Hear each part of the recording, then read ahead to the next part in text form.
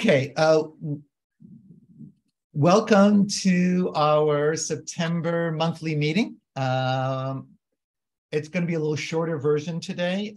Clyde is traveling. I think he's in Arizona or New Mexico for a wedding. So he's unable to be with us tonight and present his wonderful Bird of the Month presentation, but he promises to be back next month. That's if he returns back to South Florida after his wonderful stay in the Southwest. We have some news and special announcements. The Audubon Assembly is back as an full in-person event. Some of you may have attended in the past.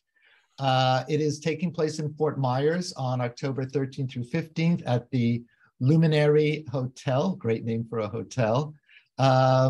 This year's theme is Birds Tell Us. We'll find out what they tell us, but we know from all the wonderful presentations that we've had, and I'm sure from the presentation we're going to have tonight, that birds have a great deal to tell us. Registration is $135. The hotel, if you want to stay there, which is where the assembly will be at, is $169. Basically, it is learning sessions, field trips, one field trip actually be at the start, and guest speakers and featured speakers. I don't know who they are this year. That has not been announced yet. However, as a bonus for members of Audubon Everglades, if you are a current member of Audubon Everglades, we will pay $75 towards your registration for the first 10 people who register. So, and all you have to do is go online and register. You can go, Mary will drop that information on the bottom into the chat. And if you will register, then send your registration receipt to Luann. And if you're one of the first 10, you will get $75 toward your registration fee. And of course, you have to go there to get the reimbursement. And all you have to do is see me or send me a selfie with you at the assembly. So I look forward to seeing some of you there. And it should be exciting because we haven't attended one since pre-pandemic. That's 2019. So I'm excited. Audubon Everglades Eagle Watch, their season is beginning next month. It runs from October through May. If you would like to become a volunteer and you haven't done this in the past year, you need to get training. And so volunteers basically watch nests for approximately 20 weeks, and you visit your nest every 2 weeks and spend approximately 20 minutes there.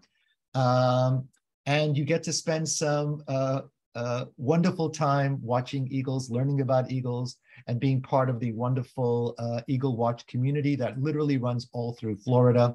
Linda McCandless, who is our Audubon Everglades coordinator, has been doing this since 2015. We are looking for some volunteers if you want to be one. And if you do, you can contact Linda, and Mary will be putting her email in the chat, which is already in. I've just been informed. Or you can contact the Eagle Watch program manager. And that way you can also get the training. But remember, you must have the training before you can actually become an Eagle Watch volunteer. And if you were one in the past but weren't one recently, they ask you to repeat the training again. So Eagle Watch season starts next October. If you want to get involved, get the training. Field trips. We are starting our field trip season again. Oh boy. And we have some good ones coming up. We have two Be a Bird Brained, it's a tongue twister, I guess. Be a Bird Brained with Professor Screech trips at Peaceful Waters. That, of course, is our own Autumn Coyote, who is one of our board members, will be leading those trips. In disguise, though, of course, is Professor Screech. This is a family and children-friendly field trip. So bring out that child in you. It's happening on the 9th and on the 11th, and you notice at different times. On the Friday, it's at 4:30, so it's late afternoon, and on Sunday, it's in the morning at 10 a.m. it starts. Both are at Peaceful Waters. Then we have our second pelagic tour of the year, and that'll be on the 17th. If you'd like to register for that, and I'll give you that information soon, you can do that. There is quite a fee for that. It's $105, but it's 6 hours on the ocean, and that it's expensive to rent a charter and bring down 4 professional tour guides and host them. And so this is going to be quite an experience. There are still 12 spots left. So if you want to register, please do that, and you'll get to go out and see ocean birds and have experts help you identify them. We also have 2 of our field trips that are geared towards migrants because they're coming down. They'll be coming down, and they're in October 1st and 2nd. Spanish River at 7:30 on the 1st, and Tall Cypress Natural Area, which is in North Broward on Sample Road, and that's on the 2nd. So those are the start of our field trips. There are many, many more. You can go to the Audubon Everglades calendar at auduboneverglades.org. Just click on calendar. Or you can go to Eventbrite. And all our trips are now on Eventbrite, and you can register for all of them there. Go to auduboneverglades.org/eventbrite/month. And that is also, Mary's also put that into the chat for you, or about to put that in the chat for you. Okay, volunteer positions. We are looking for a programs coordinator or assistant coordinator. That is someone to either help run not to actually host the monthly meetings, but to be the point person doing all the back end work in terms of helping us to find our presenters and contacting them and making arrangements, or an assistant coordinator to help us do that work. So we're looking for people to help with programming. Right now it's being done by myself and our vice president, and we'd like to share the wealth. So if you're interested in becoming a program coordinator or assistant coordinator, please contact me at info@audubоneverglades.org. Kite production assistance. The Kite is going to become a quarterly newsletter/magazine, and that will begin in December. We're going to a different format, and I think you're really going to love it. But you'll also be getting monthly updates, as you got one on September 1st, letting you know all of the events that are upcoming. We're looking for community outreach event staffers. Community events are happening again, and we need people to help us staff them at our tables. And also Plants for Birds garden stewards at our Pine Jaw Garden, and also in the future at our garden at Bush Wildlife Sanctuary, which we will be installing in the winter.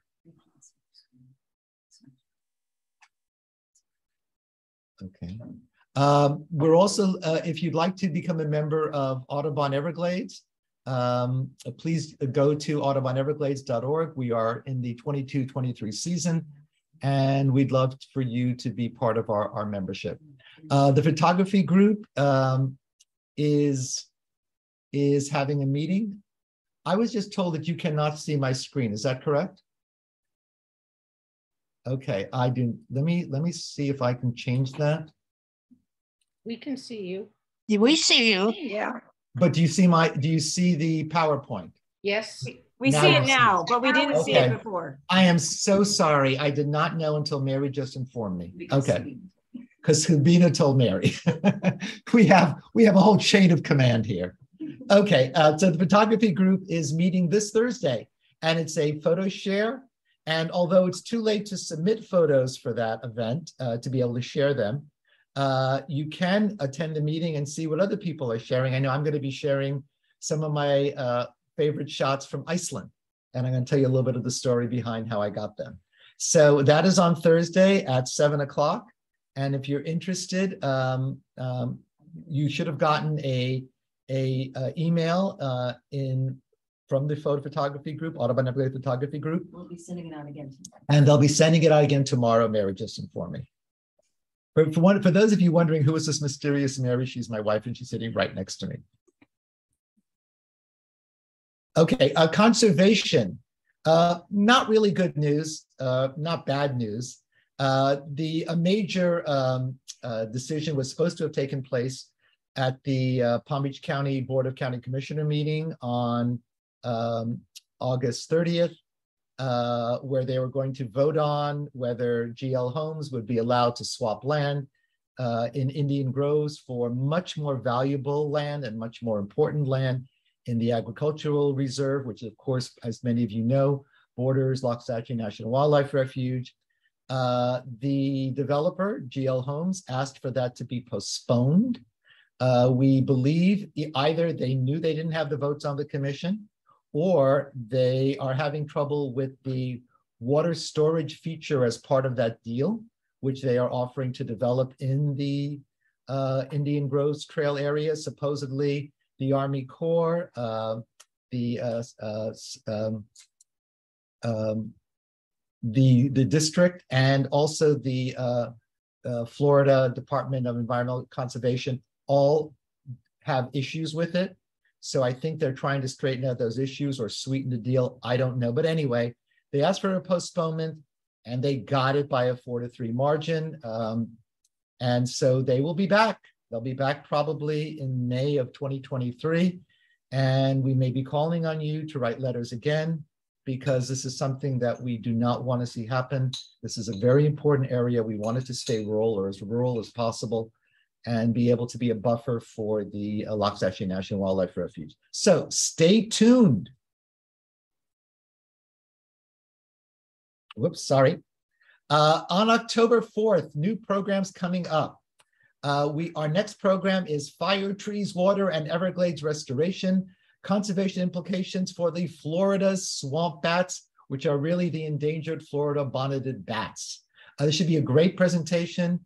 A lot of our presentations, as you know, feature endangered species. The presenters are, we're going to have two presenters that evening, Dylan Hoyt and Laura Nicholson, both with the Florida Fish and Wildlife Research Institute. It should be an excellent presentation. I'm looking forward to it. So we hope to see you there on October 4th. All right, and so you can view all our past presentations. This one will be on it as well, and any presentation that we've had in the last couple of years. You can go to our Audubon Everglades YouTube channel, and just go to YouTube and type in our Audubon Everglades channel, and you'll see all our presentations, including our photography club presentations as well. So that's a great place to catch up, to revisit, to catch presentations you may have missed, and see some of the wonderful presentations that we've had in the past. So it's that time. If you have any questions or that you would like of our presenter, Dr. George Archibald, please place them into the chat, and we will try to get to them as quickly, as often as possible, as quickly as possible, and to as many as possible. And I know you guys always ask great questions, and I'm sure they'll be challenging for our presenter, but I'm sure he'll also enjoy some of the great questions that you have as well. So without further ado, bird of the month, sorry. We're going to go to our featured program, and I'm going to give you Autumn Quixote, who's going to be our board member who will be introducing Dr. George Archibald. Autumn, it's all yours. Thanks, and hi, everybody. So I'm going to take a deep breath because I have so much to say about George Archibald, and I don't want to take up any of his time. So pay attention. In 1973, when many of the cranes were on the brink of extinction, he, along with a fellow graduate student, he was in graduate school at the time, established the International Crane Foundation. Early on, he pioneered innovative breeding techniques that allowed a whole bunch of rare crane species to reproduce in captivity for the first time, which is awesome. And this is crazy, he forged scientific exchanges and field conservation programs in the 1970s with Chinese and Russian biologists. And back then, it was a rare occurrence for any Western scientist to do that. And now we know that the Crane Foundation is a highly respected organization. But let's go back a little more. He was born in Glasgow, Nova Scotia, Canada. He received his PhD from Cornell. Are you ready for this? In recognition of his many accomplishments, he has received 4 honorary doctorates and many awards, more than I can tell you, but I'll give you a few. The Gold Medal from the World Wildlife Fund, a Fellows Award from the MacArthur Foundation, the Wildlife Conservation Medal from the Zoological Society of San Diego, the Lilly Medal from the Indianapolis Zoo, and the Douglas H. Pinlot Award from Nature Canada. I'm not done.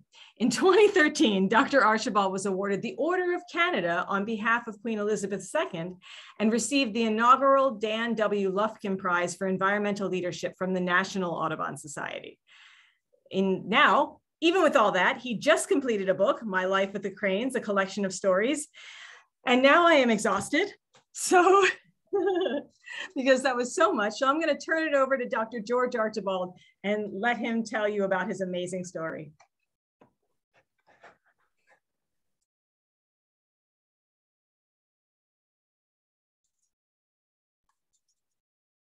Okay. Hello, everybody. Thank you for such a lovely introduction, and Autumn, and thank you, Leslie, for inviting me to speak to this group. Tonight, I'm only going to speak about the whooping cranes. The whooping crane is still the rarest of all cranes, and they were reduced to about 15 birds in the migratory flock back in 1941, but they've made a great recovery. They're the tallest bird in North America, standing about 5 feet tall. And as the lady already mentioned, like most cranes, they have a patch of red on their head, but the whooping crane is unique in that it has a chin strap of bright red skin as well. They are appropriately named because their call sounds like this, whoop, and that's the male, and the female goes whoop, whoop. So when they do their unison call or duet together, it sounds like this, whoop, whoop, whoop, whoop, whoop, whoop, and the whoop, whoop is the female, and the other whoop is the male. And my doctoral work at Cornell was on the evolution of cranes based on a comparison of their calls. They have very fancy inner wing feathers or turtles. Those are not tail feathers raised like a rooster. The tails are short, and these tertials are used in display. They have an amazing repertoire of both visual and vocal communication. This is one of their most dramatic displays called the charge threat. And the bird is flapping its wings very rapidly, running forward, ending like this with the wings held back in butterfly fashion. And if you're another crane, this is not good news.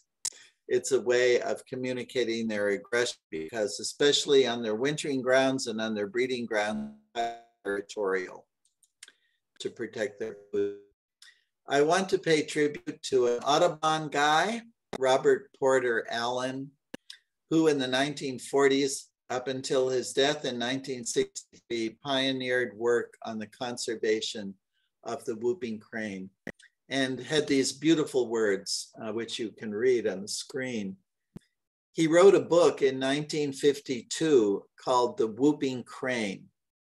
And it was through his efforts on environmental education along the flyway from Texas through Oklahoma, Kansas, Nebraska, North and South Dakota, Saskatchewan, right up to the boreal forest, meeting with local groups, conservation groups, hunters groups.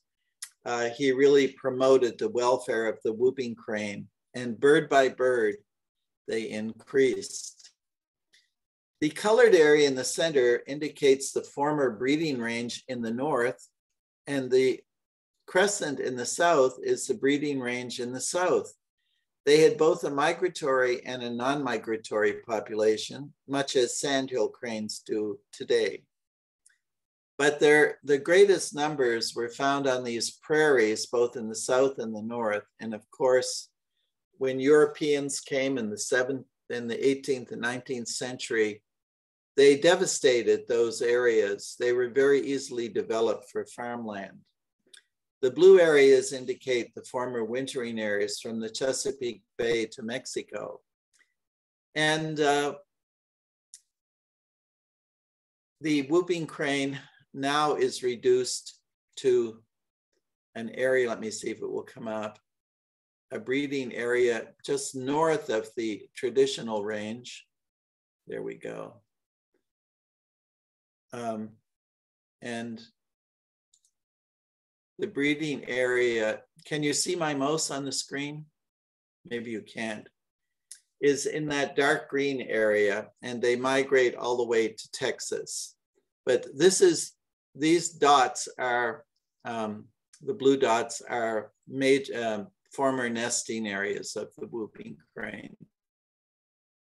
Cranes have a very special place in many Native American cultures. This is Lake Superior in the lakes of northern Wisconsin in a painting done by the Chippewa chiefs in 1849.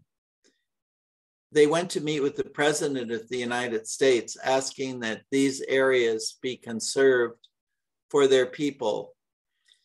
And the Crane clan was the leader of the clans, and each clan was represented by an animal. And the painting says, "We are connected intellectually," the lines from head to head, "and in our hearts," together proposing that this land be protected for our tribes. But of course, it wasn't. Because Europeans were pouring into the continent, and if you had your family in that covered wagon and there are no stores to go to, you only depended on the resources that Mother Nature was providing. So the bison, the elk, the antelope, the trumpeter swans, the prairie chickens, the turkeys, even the geese were obliterated on the Great Plains of North America. And there's been quite a recovery in the last century. The birds were simply killed because the people had to eat, and a big bird was a big meal. Fortunately, in the far north of Canada, one tiny population of whooping cranes survived. This is the population that Robert Porter Allen studied on the wintering grounds in Texas and along their migration route. But it wasn't until 1954 that the breeding ground was discovered by accident during a forest fire survey. This is a huge, huge expansive wetland in one of Canada's largest national parks. And each pair of whooping cranes defends a large territory, many hundreds of acres of shallow wetland, where they build their nest. Both male and female assist in building the nest and in incubation and in lavishing care on their young. Like most cranes, whooping cranes only lay 2 eggs a year and only rear 1 chick every few years. There's a great mortality of the chicks, but they're long-lived birds. We've had whooping cranes live to be over 40 years of age in captivity. And if each pair can produce 2 or 3 young successfully in their lifetime, the population can slowly increase. So they migrate as family groups and in small flocks of non-breeders. Saskatchewan is their major staging area in autumn. They fly across the boreal forest. There's very little food for them there until they get to the wheat fields of Saskatchewan. And they'll spend as much as a month there and then head off for the coastal marshes of Texas. The distance flown in one day by this bird that was monitored using radio telemetry are indicated by the circles. You can see in a single flight, they went across the Dakotas.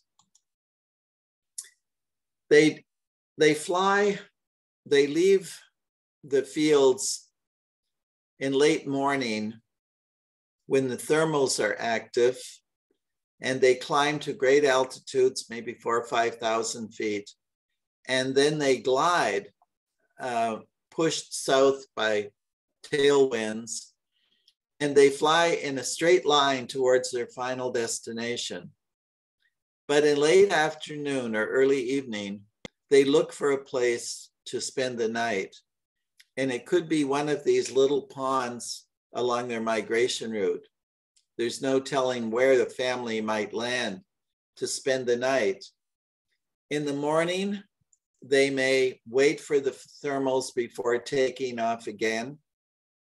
But we think in cranes, they may not eat a lot during the real push of their migration. They build up their fat reserves at their staging area in the north before they migrate. And then they use that fat for energy to get them south. I suppose if they ate a lot during the migration, that added weight would not help them. So there's would be a typical pond on which a pair of whooping cranes spend the night during migration. Finally, they get to this beautiful coastal area. the main wintering area is the Aransas National Wildlife Refuge, right on the coast with the Intercoastal Canal going through it, very near Corpus Christi in Texas. This is where Dr. Robert Porter Allen did a lot of his research. They love to be in shallow water in the winter, unlike sandhill cranes, which will gather in big flocks and feed on waste grain in agricultural areas. The whooping cranes in this migratory flock that come to Texas prefer to defend a huge area of wetland in which they predominantly eat blue crabs and wolfberries. And throughout the day, they are walking around in their territory searching for these food items. And because crabs apparently are limited, they have to defend their territory against the intrusion of other cranes, which they do through charge threats and unison calls. And by being white, they can be seen for great distances. This is their favorite food. And here are two pairs with their red expanded on the very border of their territory, threatening each other. Don't take another step.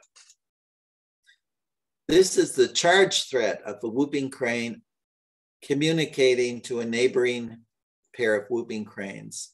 He's flying in a very rigid manner.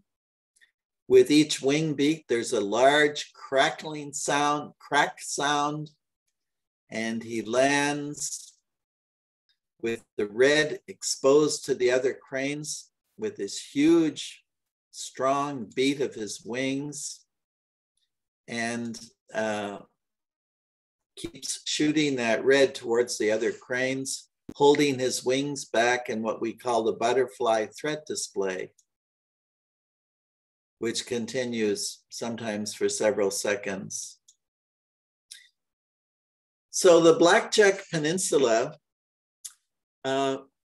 is the major wintering area for the whooping cranes within the Aransas National Wildlife Refuge.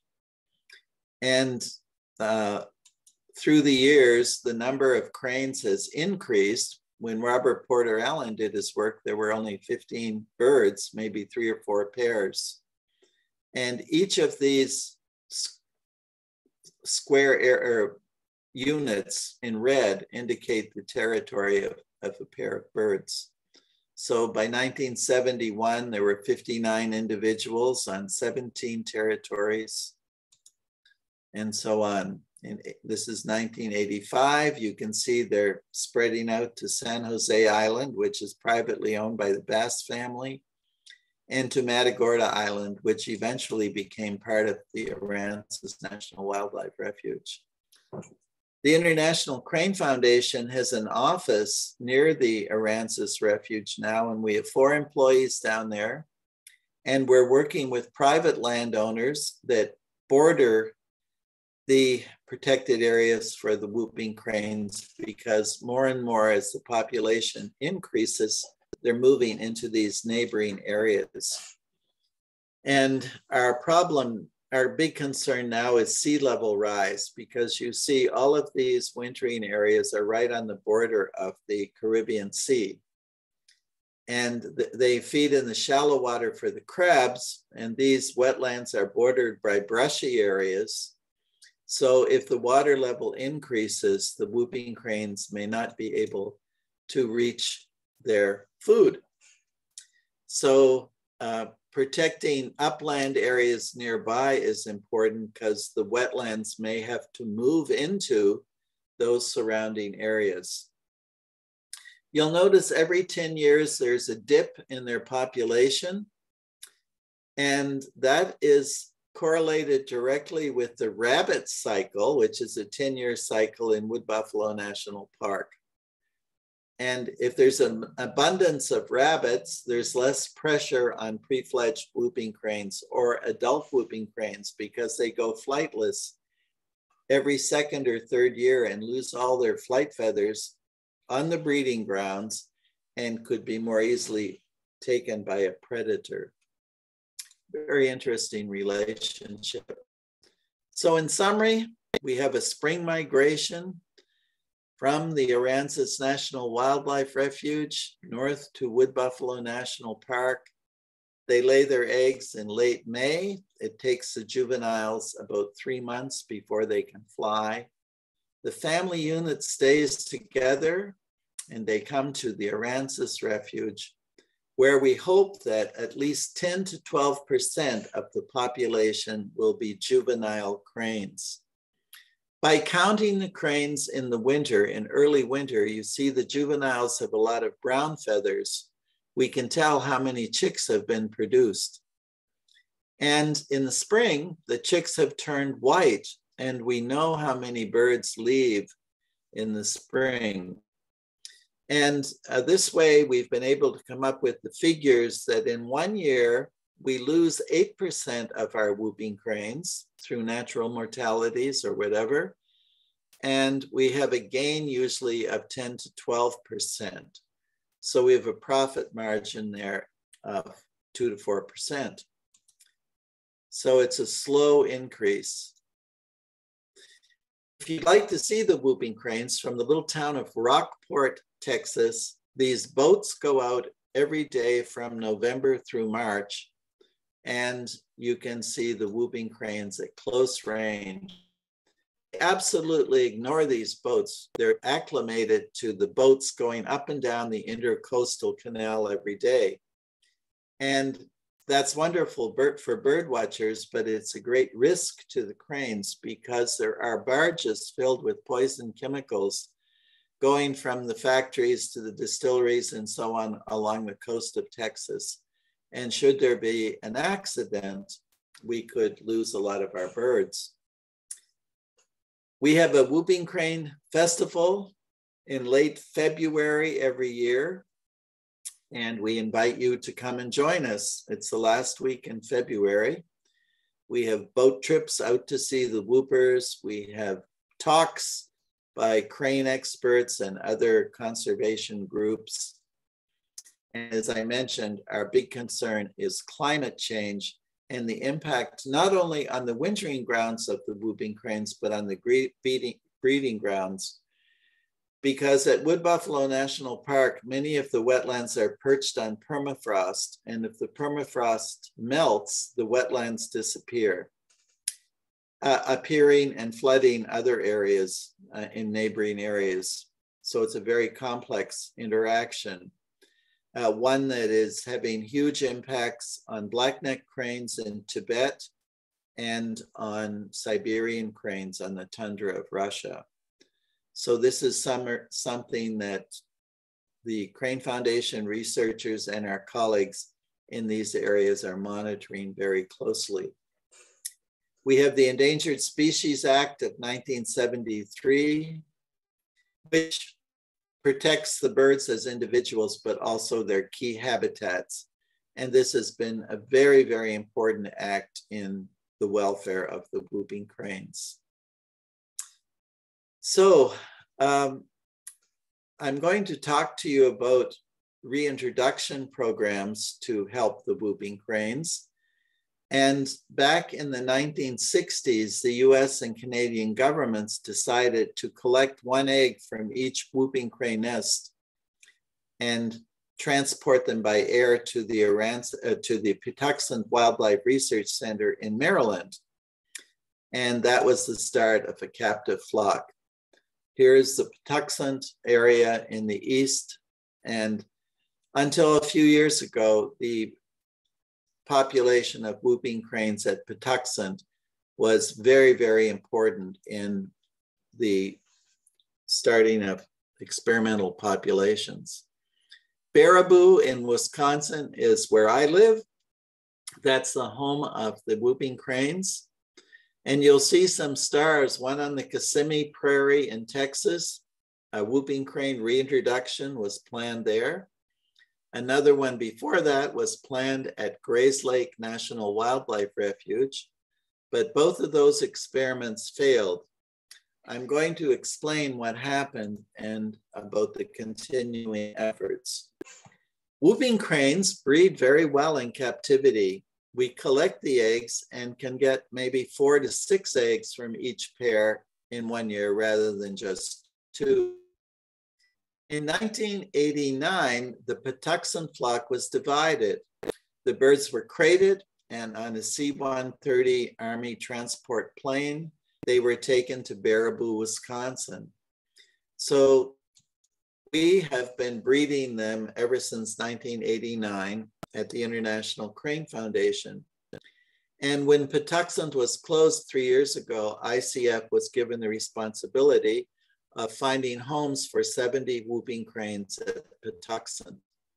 And now there are 5 other breeding centers with whooping cranes. They include the Smithsonian Center in Virginia, the White Oak Plantation near Jacksonville, Florida, the New Orleans Zoo and their conservation center just outside New Orleans, the Dallas Zoo, and the Calgary Zoo in Canada. We have about 150 whooping cranes in captivity. And from these birds, eggs and chicks are produced for the reintroduction programs. This is a facility we call Crane City at the International Crane Foundation. It has 4 streets and 61 crane dominiums. And each pair of cranes have 2 pens so we can rotate them to keep the soil clean. And every day our people check all the cranes, change their water buckets so they have fresh water, clean out their little swimming pools and wading pools and so on. It looks like this. And whooping cranes are extremely cold hardy birds. They arrive back on their breeding grounds in Canada when it's still very, very cold in the spring. And our birds start laying usually in April. This bird is sitting on its eggs during its snowstorm. And here's a pair with their little pond. And another pair with a big nest built in the water. Now, as I mentioned, the little chick or chicks follow their parents about, and the parents are always looking for food for these little birds.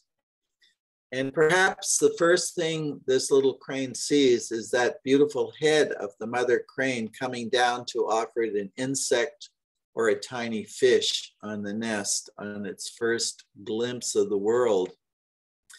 Well, a researcher at the Crane Foundation named Rob Horwich developed a technique of rearing the cranes so that they know they're cranes, they don't become imprinted on people. We call this costume rearing, using costume people and puppets, hand puppets.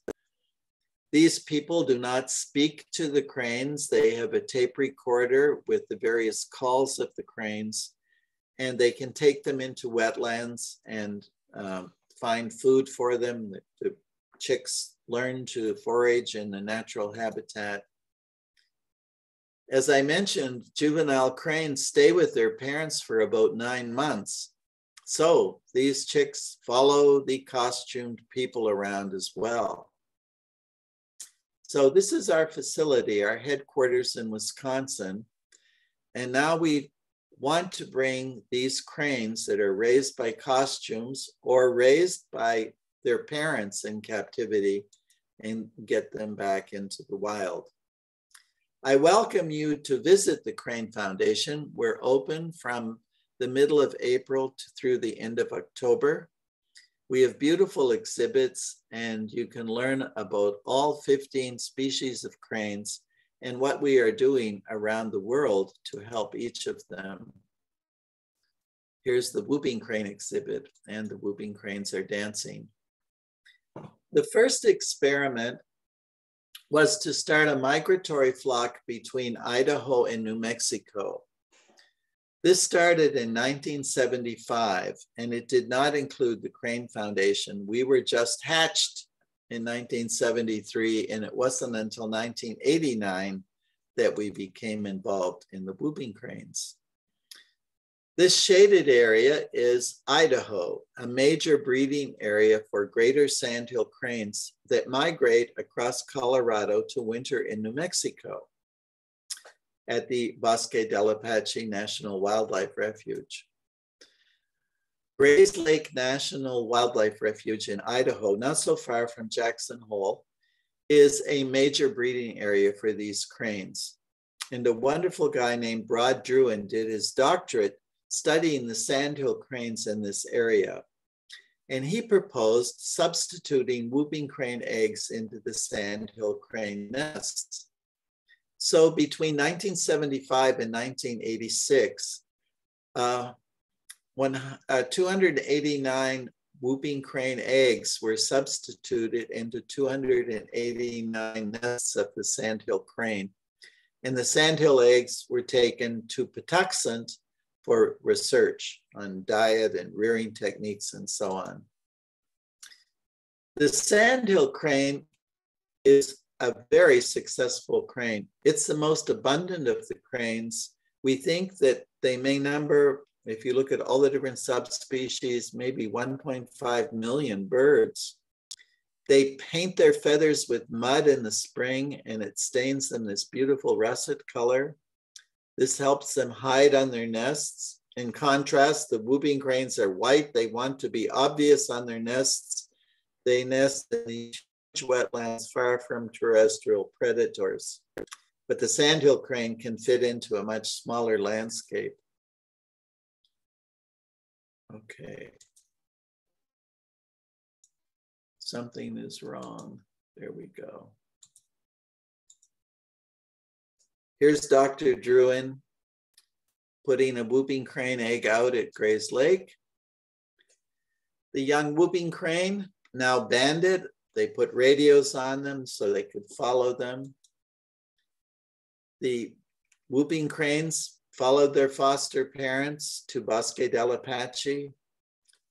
They spent the winter together and they moved into upland habitats and fed with the sandhill cranes. They didn't need blue crabs at all, feeding on waste wheat and corn and so on. And in the spring, they migrated back to Grays Lake and nearby areas. The whooping cranes often saw each other. There were 65 birds, I believe, that made the migration to New Mexico. But they were sexually imprinted on sandhill cranes and courted sandhills, not whooping cranes. So we didn't have a single pair of whooping cranes formed, and the experiment was discontinued. But we learned a great deal. We learned that migration is learned in cranes. We learned that they could feed in upland areas like sandhill cranes. And we learned how important the imprinting is in cranes. So there were 289 eggs and 84 birds fledged, and there was no pairing with whooping cranes. So that was a huge disappointment. Then release number 2. This started in the early 90s in Florida. We wanted to start a non-migratory flock. Now, whooping cranes never nested in Florida, as far as we know. They nested on the great grasslands of southwestern Louisiana that extended into Texas.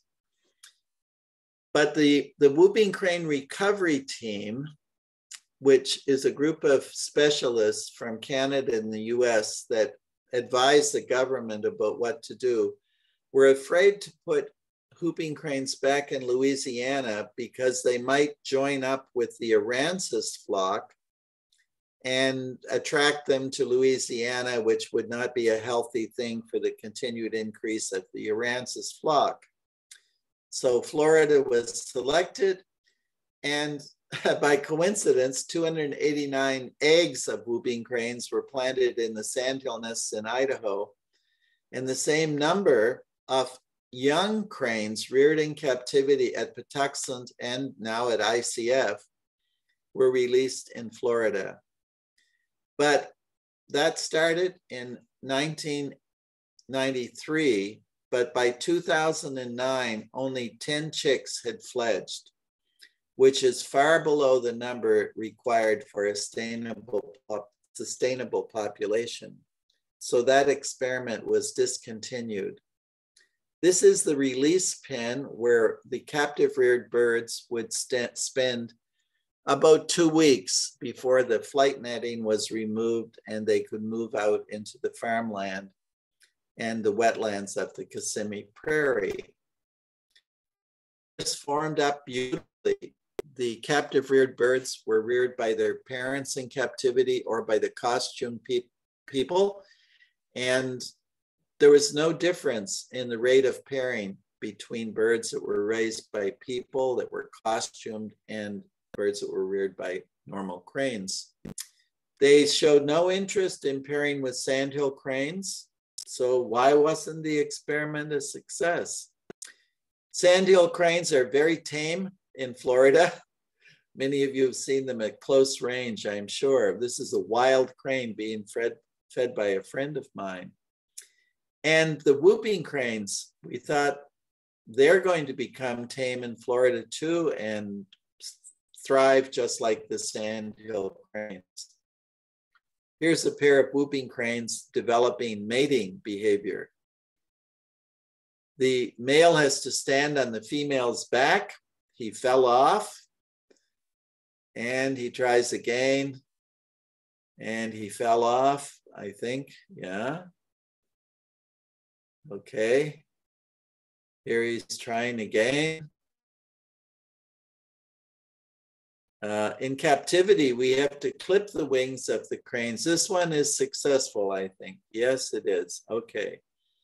And sometimes they don't copulate properly because their wings are clipped. We don't want them to fly up into the flight netting. And they don't copulate properly, so we have to do artificial insemination.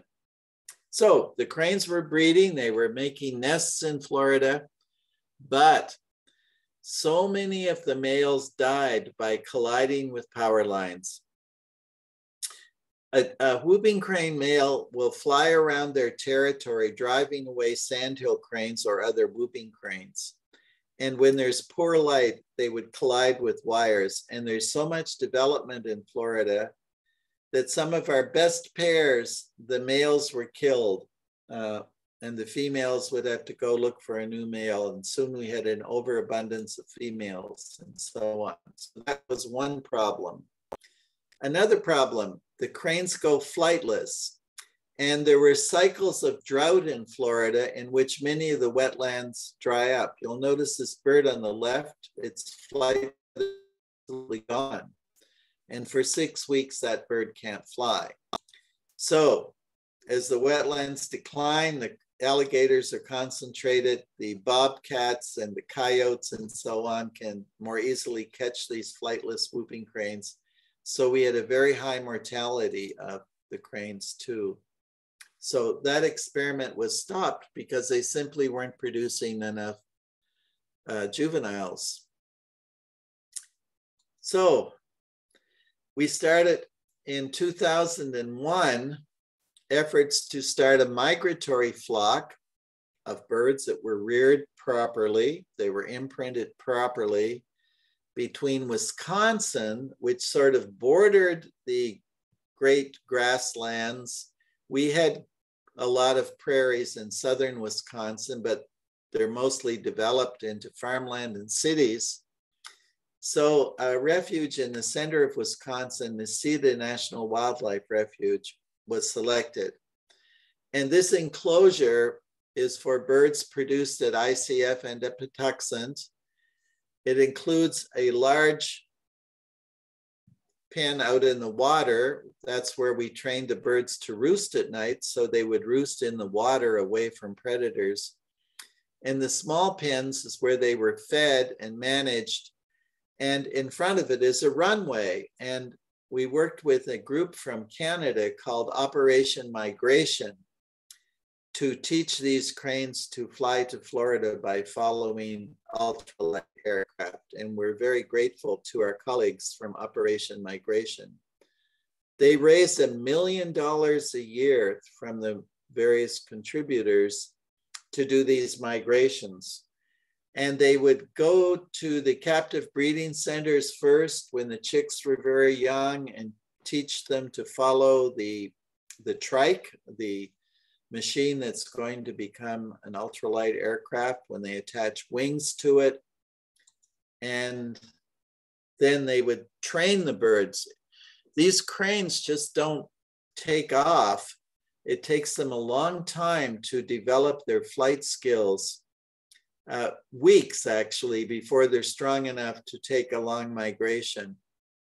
So this training continued, and finally the birds would fly from Wisconsin step by step, flying in the early morning before there's a breath of wind, when it's much safer when the birds are flying around this machine, to get down to the Chazahuitzka National Wildlife Refuge and the St. Mark's National Wildlife Refuge near Tallahassee. Now the birds would spend the winter there in an enclosure that they could fly in and out from. And humans had very little contact with them, would just observe them from blinds. But they would make sure they'd put on the costume to make sure that the juveniles would get back into the roosting enclosure at night. And this shows their migration between Wisconsin. They flew back to Wisconsin on their own. They had learned the migration route. And they paired up and they nested. There's a nest in a beautiful wetland. But we had a big problem in Wisconsin. In late April, in this very, very pristine area called Necedah Refuge, it's the perfect habitat for a type of black fly that's an avian predator.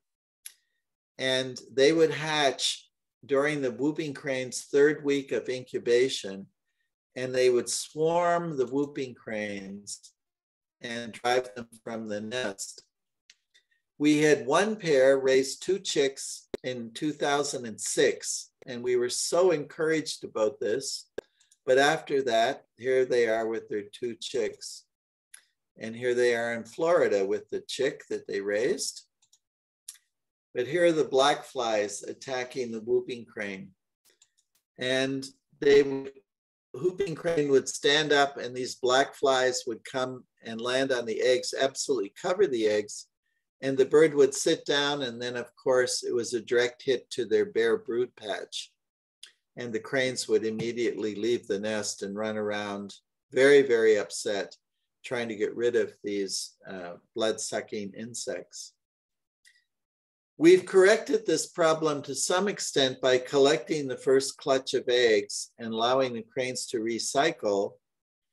And the black flies hatch, and the cranes have not recycled until the populations of the black flies have declined.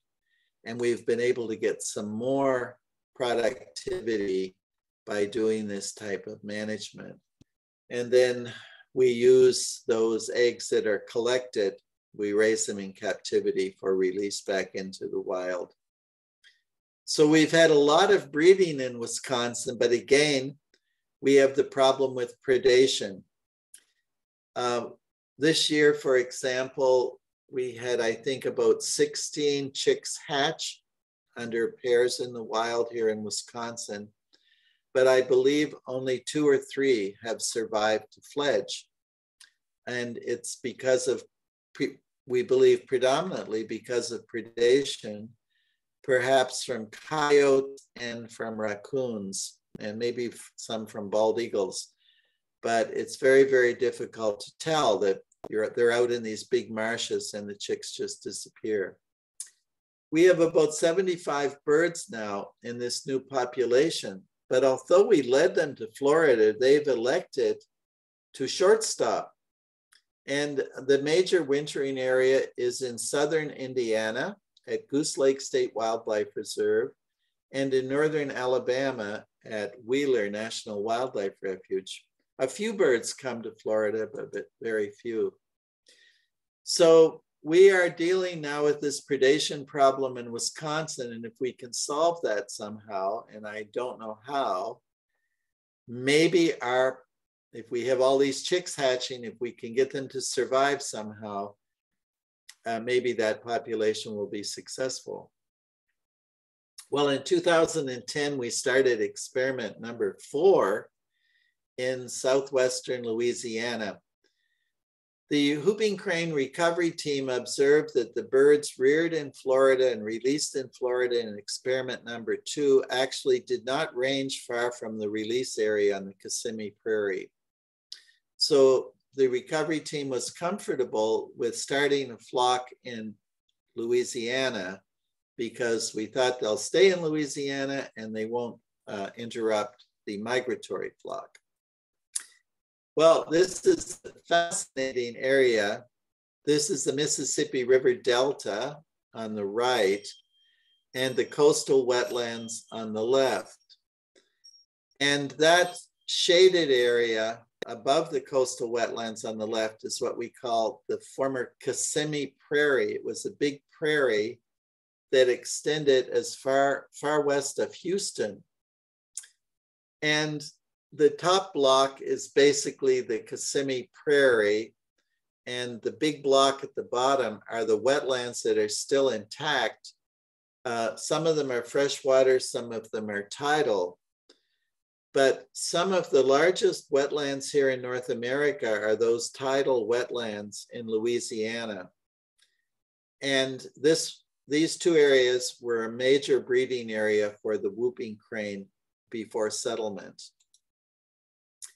Here's another diagram of the Kissimmee, or not the Kissimmee, the Cajun Prairie complex. That's the border of Louisiana on the left, but that prairie went all the way into Texas too, not indicated in this diagram. At the bottom, you'll see White Lake, and White Lake was where the last pair of whooping cranes were observed breeding in the wild in 1939 by this guy, John Lynch, who worked for the Fish and Wildlife Service. And from his air survey, he looked down and saw a pair with 2 juveniles.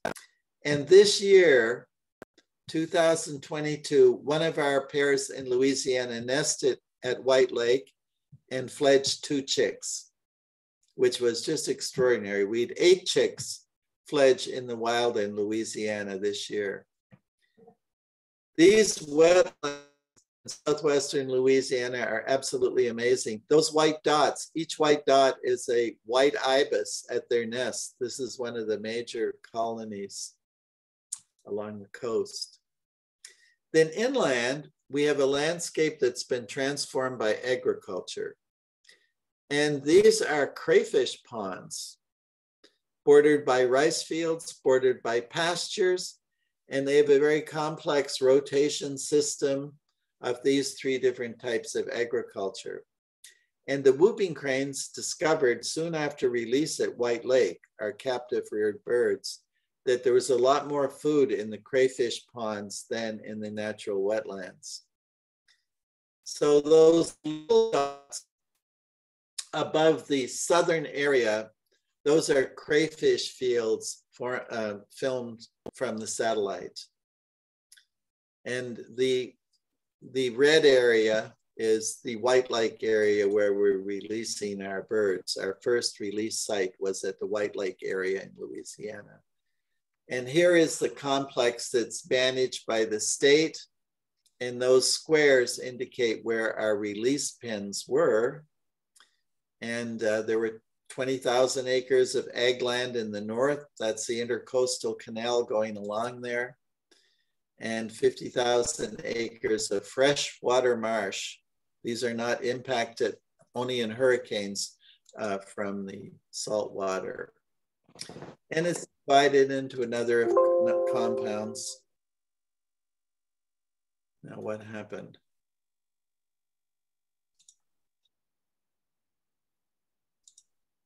I've lost my program.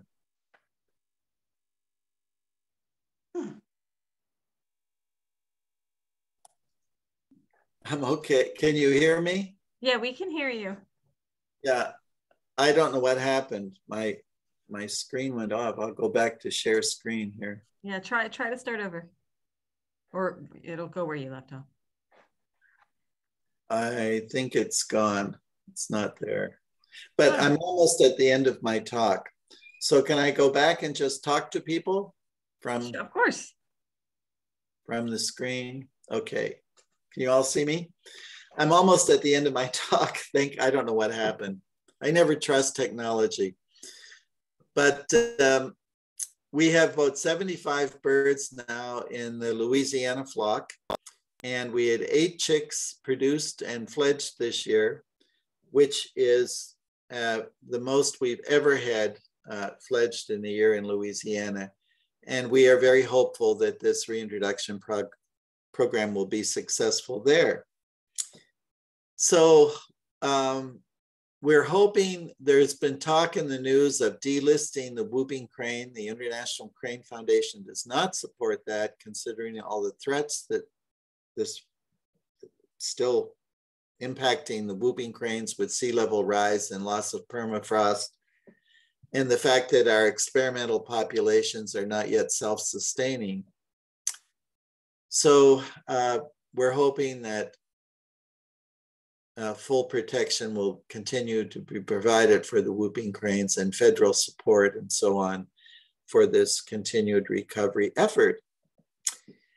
And that's really the end of my talk. So if people have questions about the whooping cranes, I'd be happy to try to answer them. And finally, I'd like to invite you again to come up to Wisconsin to visit our headquarters and see whooping cranes in the wild. We have 1 pair nesting in the wild very near our headquarters. And I would welcome your visit. Great, that was really great. I learned a lot of stuff that I didn't know, and there's a bunch of questions in the chat. And if you guys have questions, please put them in the chat. I will ask them. We're gonna go way back in your presentation. When you were talking about how the cranes go flightless. And Chris Scolio wants to know if you would clarify the relationship between the amount of rabbits and the birds. Oh, okay. First of all, it's a guess because it's very, very difficult to get data in the field because of accessibility, and you just can't see what's going on. It's a huge, huge flat area where all this is happening. But the researchers in Canada have monitored these populations of rabbits, which is pretty easy to do with traps and statistics. And the major predators on the rabbits up there are wolves, wolverines, and lynx. And when the rabbit population crashes, these predators perhaps are killing whooping cranes, and that's why we have a drop in the population when there are fewer rabbits for these predators. But we don't have firm data. It's circumstantial connection, but I think it makes sense because it's happened repeatedly with these 10-year cycles. So it seems like a logical connection. Yeah. I think some of these questions you answered in the course of your program. Let's see. This is just a nice comment. Someone said they live in Rockport. This is Pat and White.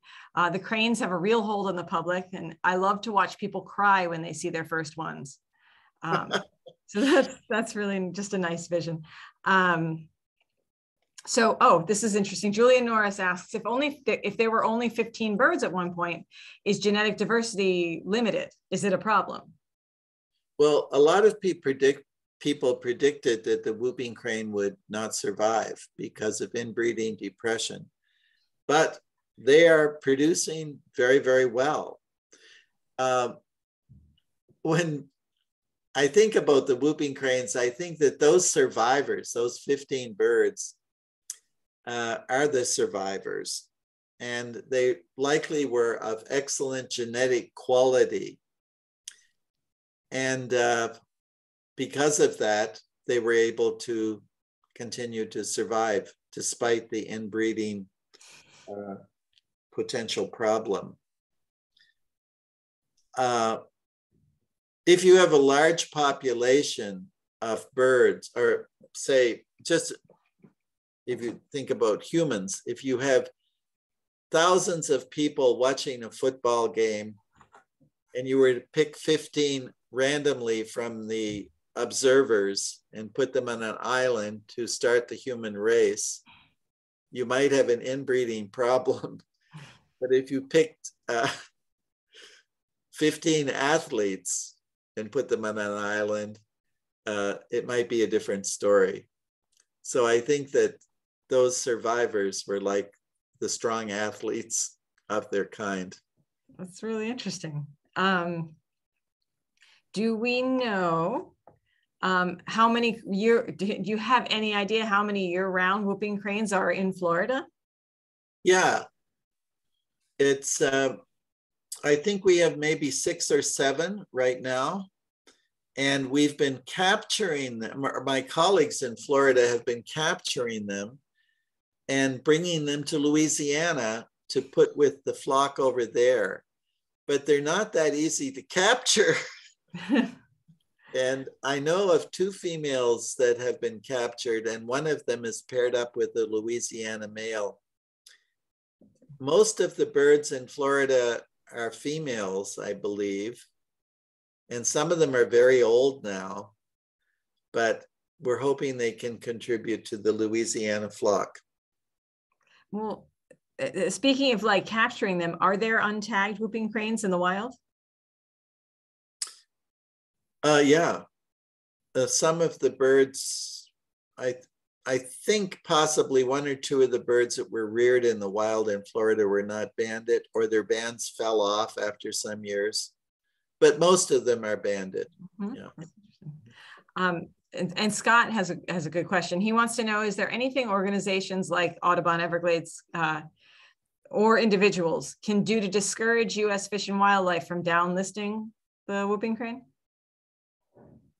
Sure, your Audubon chapter could write a letter to the, respond to the thing that they put in the Federal Register about the proposed downlisting, and express your concerns.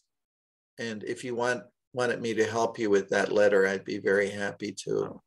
Oh, absolutely. We would love that. That's a great offer. And I'm sure everybody that's here tonight would be really happy with that. So yeah, so we'll talk later.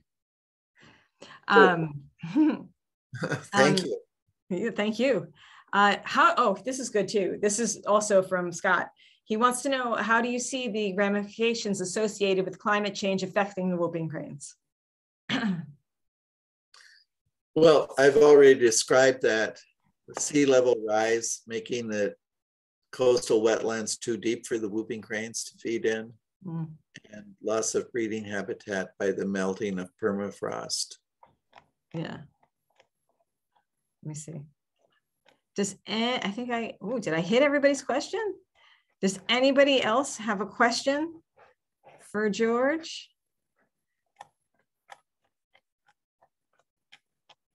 Wow, wait, we got one. Everyone wants to thank, Shuri wants to thank you for your contribution to conservation and education. And also the fact that you think outside the box to have this success for the cranes. Kevin Baker wants to know, was there any attempt to change their diet? Yeah, in 2008 through 2010, there was a drought in Texas, and 21 whooping cranes starved to death at the Aransas Refuge because the wetlands dried up and they didn't have any food, or not enough food.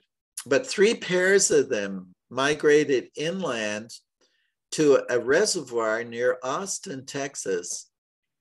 They roosted in the water of this reservoir at night, and during the day they went into the cornfields and the pastures and they fed with the sandhill cranes.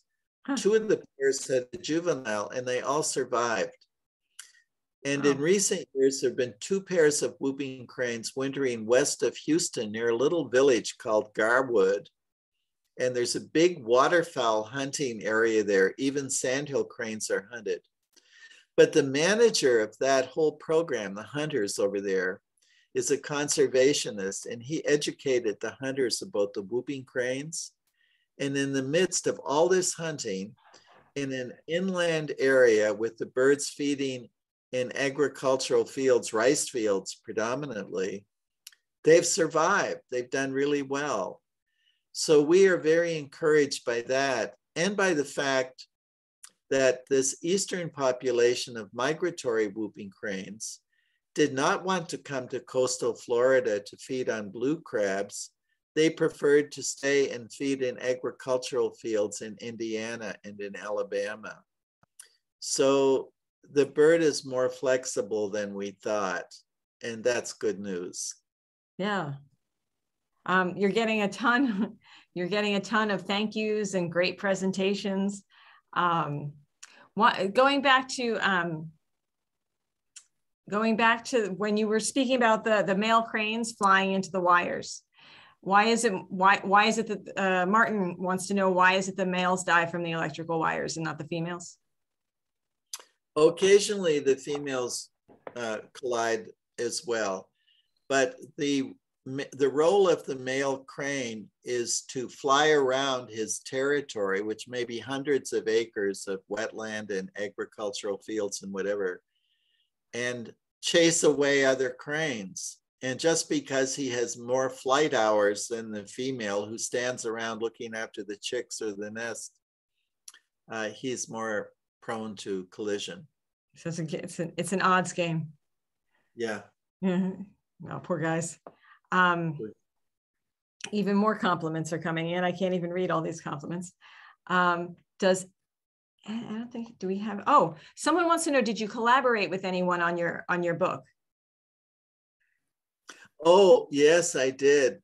The librarian at the Crane Foundation, a marvelous lady named Betsy Diedrichson, has a great eye for design and text.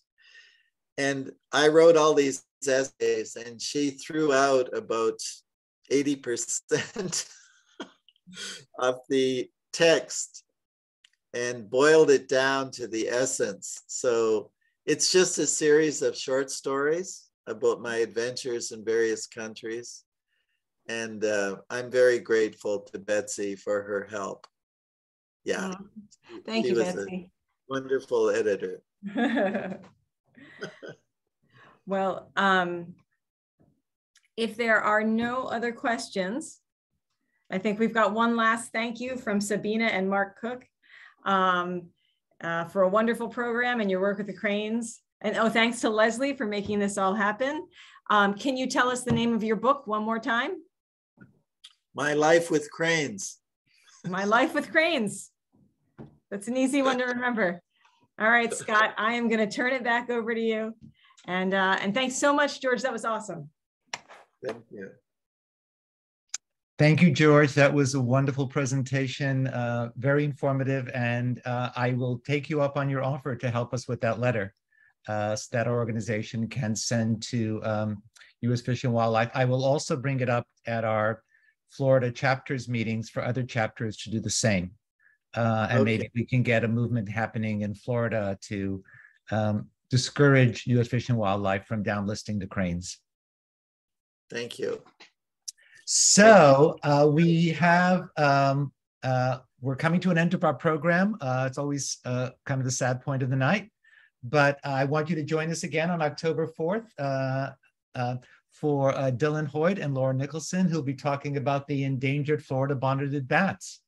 And I know you'll love that presentation. The bonneted bats, as some of you may know, are being threatened in one of their chief areas, which is in the Miami area near the Miami Zoo, where they are threatening to build a water park. And that's a fight that's ongoing currently. And we're hoping that that does not happen. But this is what many of our species are facing is fights with developmental areas. and hopefully that will be defeated. Anyway, maybe we'll learn more from Dylan and Laura next month. And until then, I'd like to thank you once again for joining us tonight and bid you a wonderful evening and a wonderful month, and start getting out on some of those field trips because they're starting to happen. I'm sure you'll enjoy them, and I hope to see you there. And I hope to see some of you at the Audubon Assembly as well. Remember, if you're one of the first 10 people and you send in your information to Luann at audubon-everglades.org, that you will be able to get $75 as long as you're a member of Audubon Everglades and you attend the conference. Okay, have a wonderful evening, everybody. See you next month. Take care of yourselves. Bye-bye.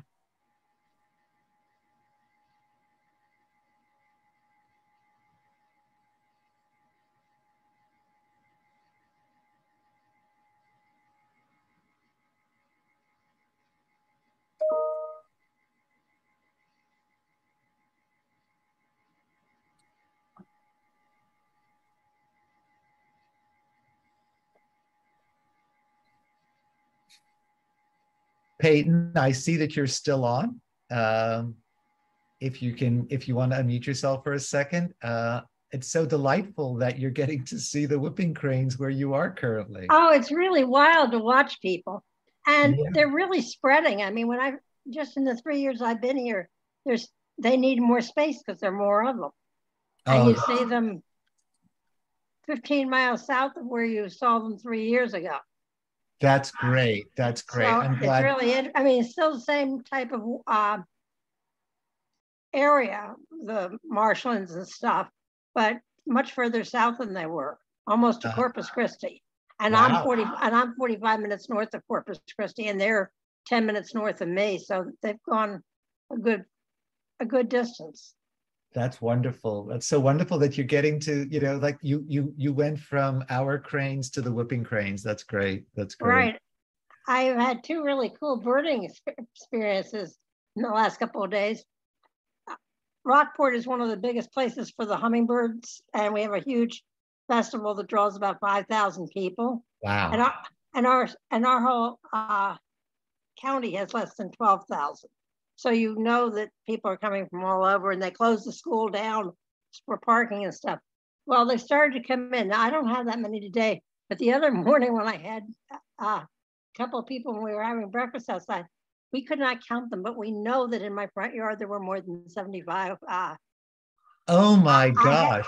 I had just in my front yard, I have 8 feeders up. And it was just wild. It was like watching fireworks. That was really cool. Well, don't tell too many people from Florida that we're all going to want to come visit. Oh, well, everybody's welcome. I mean, today I probably don't have more than 20 in the front yard, but it was just amazing. That's wonderful. Birding here has been really good. I'm so glad that you're having those experiences there. And we miss you, of course. I miss coming back too. I mean, everything's a toss up in life. You gain something and you lose it. Yeah, of course. He was wonderful. Yes, wasn't he? Yeah, very, very, very, very knowledgeable and very delightful and very committed. Been running that foundation for 50 years. It's amazing. Yeah, it's really. I was lucky enough this last. It was Thanksgiving weekend actually, because I got stuck. I was stuck where the cranes were meant to be coming in, but only 4 had arrived in our area. I'm not actually part of the preserve or the National Wildlife Refuge. I'm further south, although it's the same county. And I was stuck and I was waiting for a tow truck, and a pair and their baby came in. It was that pair's first baby. And it really is exciting. And you watch people actually get out of their cars with tears streaming down their faces. Because it's just such an iconic bird. Of course. Any of us that are old, remember when every time there was a baby that survived, and it was an exciting event, and it was in the newspapers and stuff. So it was really cool. So how friendly are they? Are they not? They're not. So you're not going to get up close to them like you do to our crane. Oh, not Sandhill cranes. not a prayer, but you know what? He was saying they don't get along with the Sandhill cranes, but here they do. The Sandhill cranes are in among them all the time. That's interesting. And we have a lot of Sandhill cranes. Today I had 10 marble godwits that landed at the beach while I was having lunch. Nice. So, yeah, What treats, good. what treats. It is great. Wonderful. And What- I was talking to Linda earlier, and I was telling her what a fabulous job you are doing. I am so proud. Are you going to get a conservation award this year? I haven't asked for one. I'm okay. I so think you deserve it. Yeah, the problem is it's a self-nomination process, you know, and I'm not going to nominate, you know, myself or anything. So, I mean, I may put the organization in for something. I don't know. I'm thinking about it. I still have another week and a half. But I'm not going to put myself up for anything. I wouldn't do that. But anyway, we'll see. We'll see. But anyway, it's great talking to you, Peyton. Well, Thanks. you know, I told who do we deal with? Jackie. Jackie. Sulik. Yes, Sulik, years ago, that I didn't feel our job would be complete until we won the conservation award as an organization. Yeah. And maybe I'll just send her a note. Whatever you want, Peyton. I think I will. I'll Okay. move this process along a little. It may not Okay. work, but I certainly think you've done an amazing job. Well, thank you. Appreciate it. Okay. Good night. Good night, Peyton. Oh. Good night, everybody. I'm going to end the meeting. Bye, Oh, everybody. we've been on this whole time? We have. Oh, I'm so embarrassed. That's okay. There's only like 20 people on, so it's okay. Oh, I just thought it was the two of us. No. It's okay. It's all right. It's okay. Oh, No worries. sorry, guys. Bye-bye. Bye, everybody. Take care of yourselves. I got to get out of here, and I can't. There I am.